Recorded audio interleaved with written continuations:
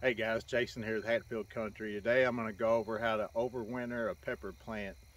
Of course, it's fall, and here in Kentucky we have, frost coming up here pretty soon, and winter time, of course, it's getting, it's going to get below freezing, so anything left out here is going to die.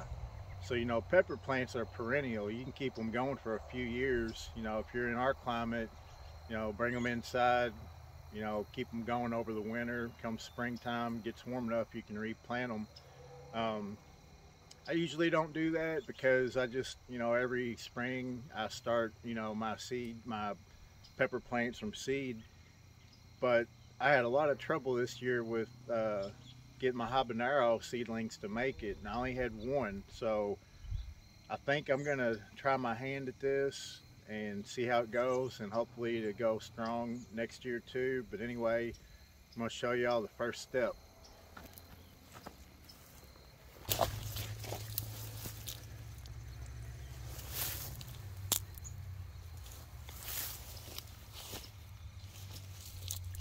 So you're going to need some pruners. Now I don't have any pruners, so I got these metal shears. So I got quite a few main branches coming off, but what I'm going to do, I'm going to cut off all these down here, and I'm just going to leave this main stem in the middle. So you're going to cut, it depends on what kind of plant you got. They all don't grow the same, but I'm going to cut all these down here off, and I'm hoping next year that it does branch out pretty good. I've never done one of these, so I'm going to snip that, and I'll probably leave that main branch right there. Come in here, snip off all the fruit, of course. Snip it off there, right there. That's a pretty good branch here, so I'll probably go on and cut that off. Cut off that fruit. There we go.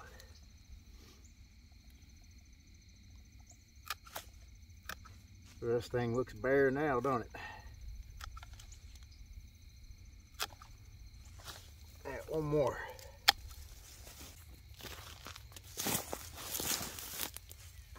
Now I just got to dig this bad boy up, try not to hurt the roots. We haven't had a lot of rain lately, so this ground's going to probably be a little bit difficult to dig. Not too bad.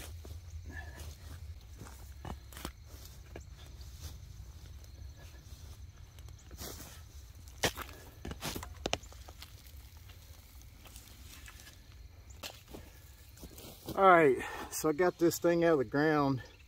I'm going to try and get all of the dirt that I can off these roots without hurting them too bad. Yeah, it's crumbling pretty good because it's so dry. There we go. Yeah, it wasn't as bad as I thought. Some pretty cool looking roots. Blackjack, get out of my way. Silly dog. Just shake that real good. There we go. Now, next step, I'm gonna put it in a pot. Alright, so I got my pot here going. Alright, so I got my pot here. Roots are a little bit big, but I think I'll make it work.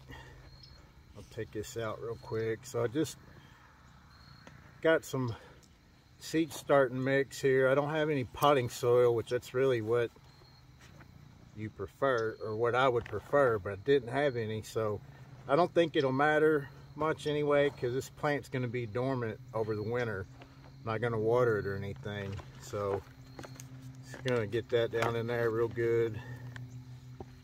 Put this back in here. Go on. I swear, every time I do a video out here, these animals are nosy all in my business.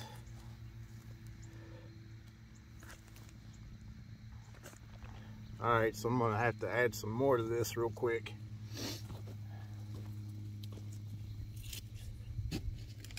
Luckily, I do have some potting soil out here in one of the pots. I haven't added anything to for the winter, so that'd be good.